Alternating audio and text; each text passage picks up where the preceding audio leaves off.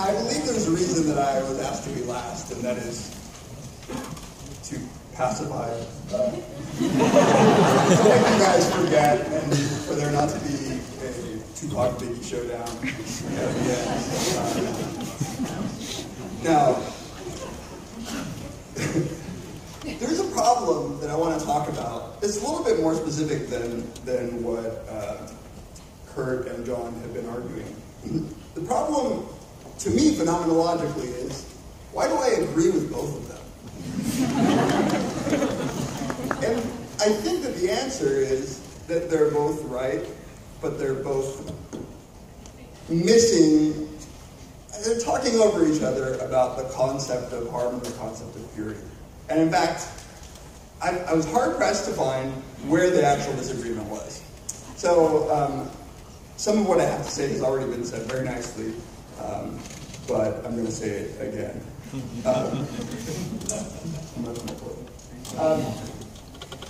There was a really important move that was made in moral psychology by people like Rick Schrader, Paul Rosen, John Haidt, C. Graham. And that move was to get beyond the notions of ethics in the Western philosophical tradition that were just based on justice and harm. And what that required was actually taking a look at the diversity of moral judgment across cultures. So one of my favorite papers of all time, and one of the reasons I even decided to study moral psychology, was Schrader, Nahacker, and Miller when they actually went to India. I recommend anybody, if you're interested in moral psychology and haven't read this paper, you're doing yourself a disservice.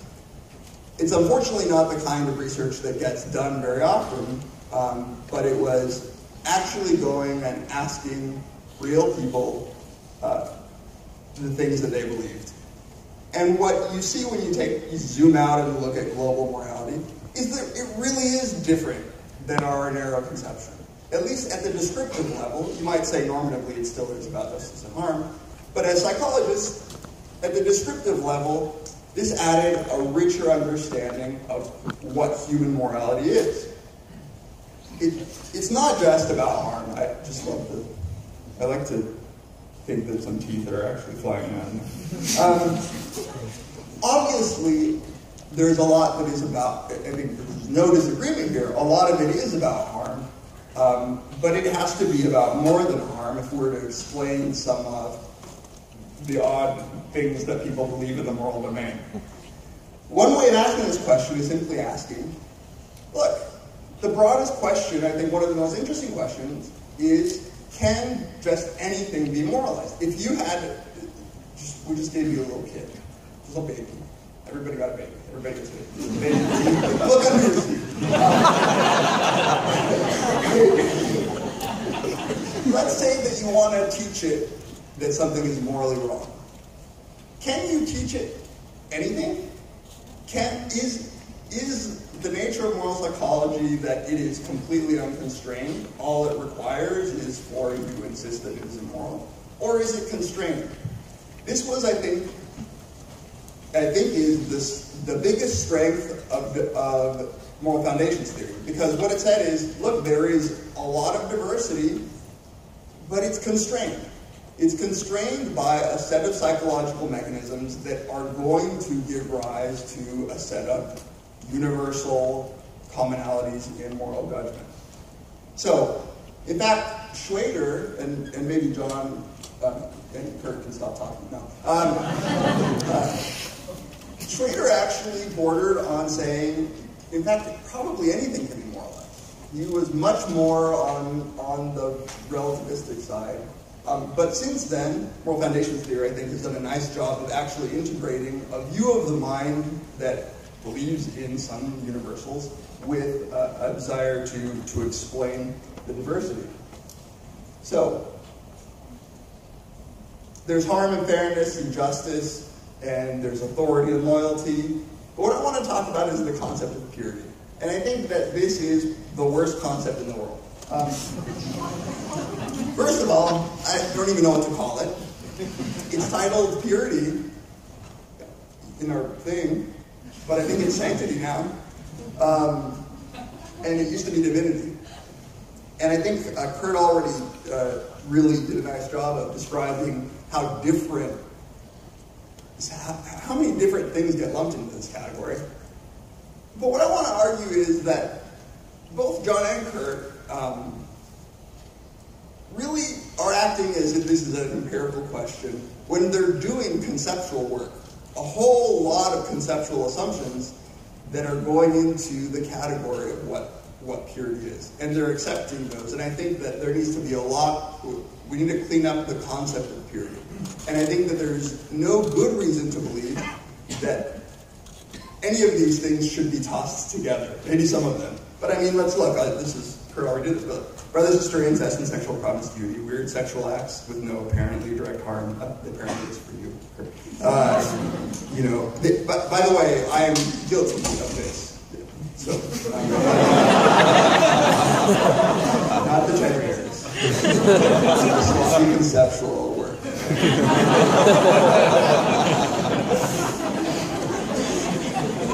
Hey, you guys. Purposefully wearing unmatched clothing, consuming drugs, alcohol, tobacco, meat, or unclean foods, smearing cat feces on your arm, drinking spoiled milk. This is from a study we did, giving a homeless person your sandwich because you noticed the bread was moldy.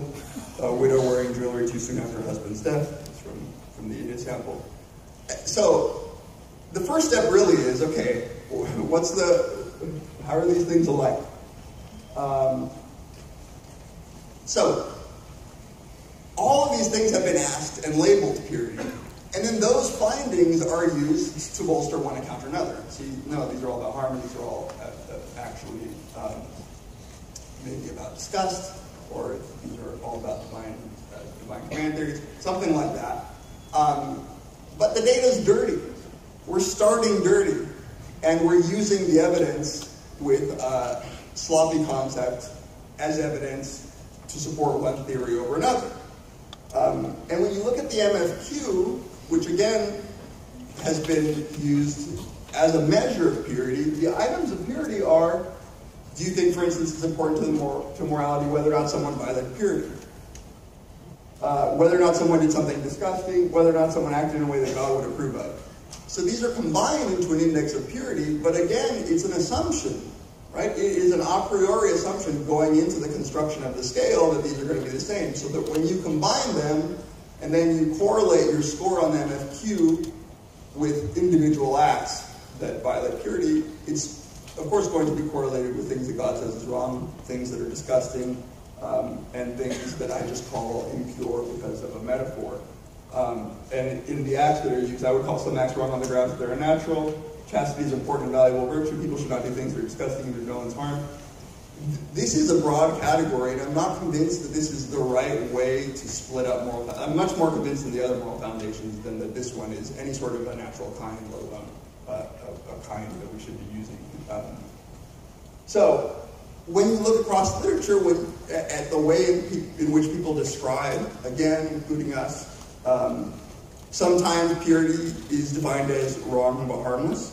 Sometimes it's defined as a wrong thing that gives rise to a disgust response. Sometimes it's talked about as disgusting things that cause us to believe that something is wrong. Sometimes it's talk of pollution, either direct pollution by ingesting things that are bad for you, or more metaphorical pollution, sex, food, cleanliness, or again, things that defile the soul. Now, already there's a problem here because murder defiles the soul.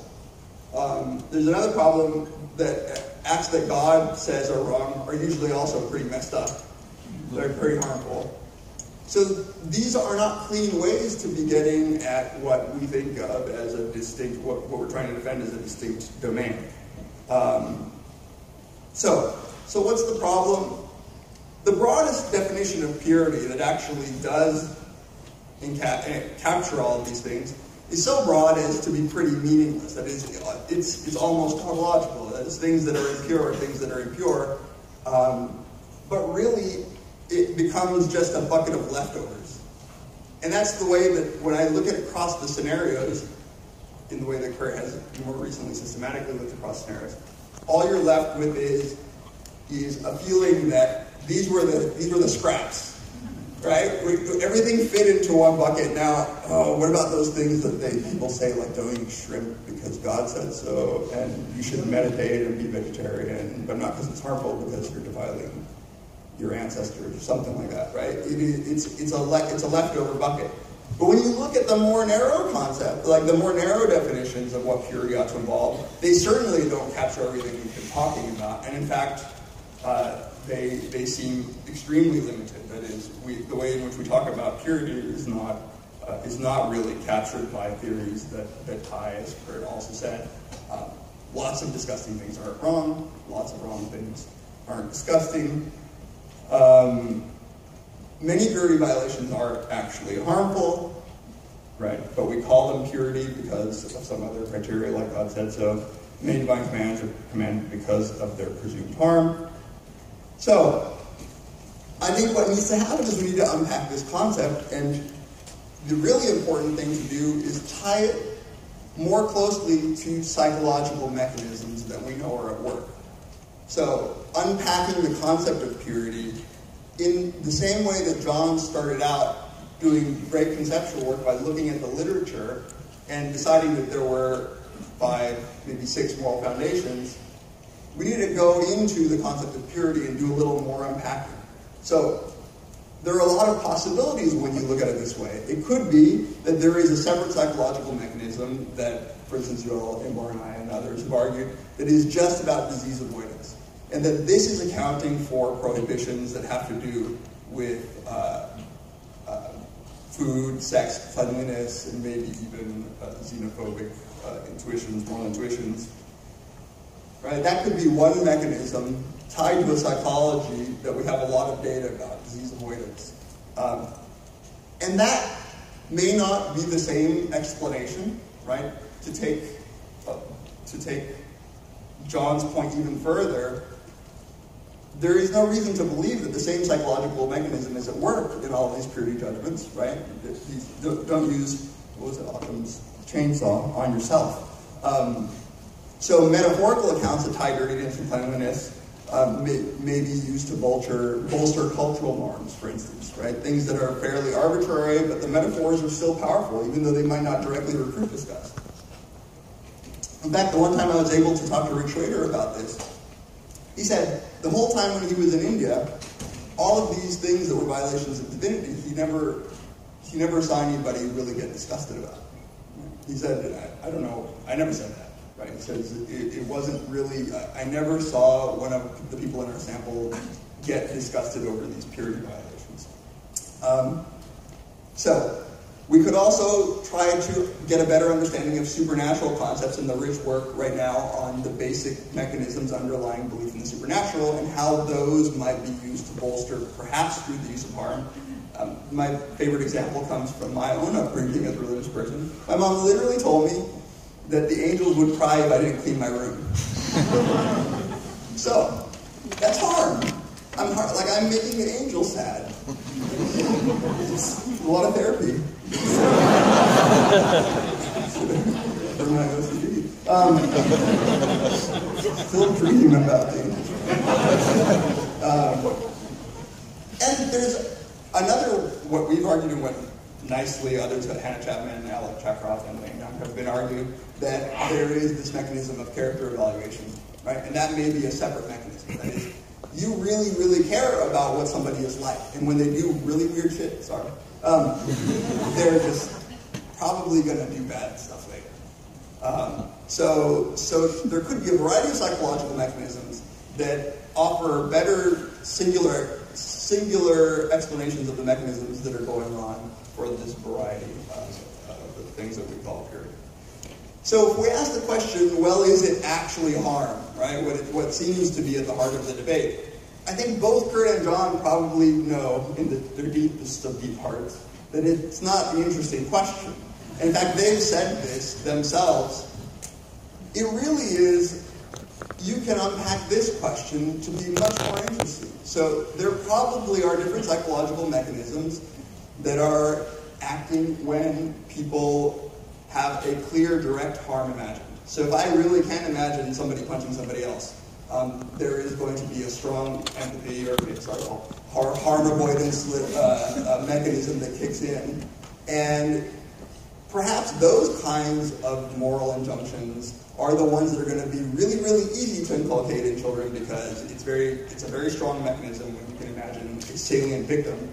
But second or third order harms that require belief in abstract entities, some sort of cultural belief like the belief in gods or dead ancestors, or in society, those are going to be a little bit more difficult to inculcate, maybe less likely to be universal, more reliant on cultural knowledge, and they'll seem weirder to people outside of the culture, right? It's not to say that they don't tie back to harm, but it's simply to say that when you're talking about harming abstract entities, maybe there's different mechanisms involved than when you're talking about harming an individual. And these may require, again, learning deeply about a cultural norm and having local knowledge. All right, in conclusion, I think that what's become clear in this literature is that we need better a priori conceptual work before we even start collecting data. Because if we're collecting data and just calling it all purity and then saying we found that purity is related to this or purity is related to that, we're not really saying much because we don't have a clear idea of what purity is in the first place. So to unpack the concept, I think do some better conceptual work will yield better psychology. Thank you.